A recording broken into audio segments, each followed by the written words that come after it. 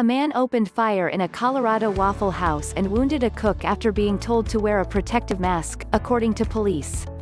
In an arrest affidavit obtained by local news network KVDR, police say the man, named as 27-year-old Kelvin Watson, entered the branch of the restaurant in Aurora, a suburb of Denver, early last Friday.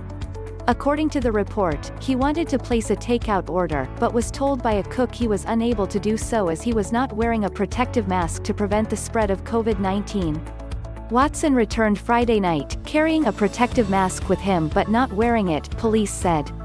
Again, he was told by the same cook that he would not be able to place an order unless he was wearing the mask, according to KVDR.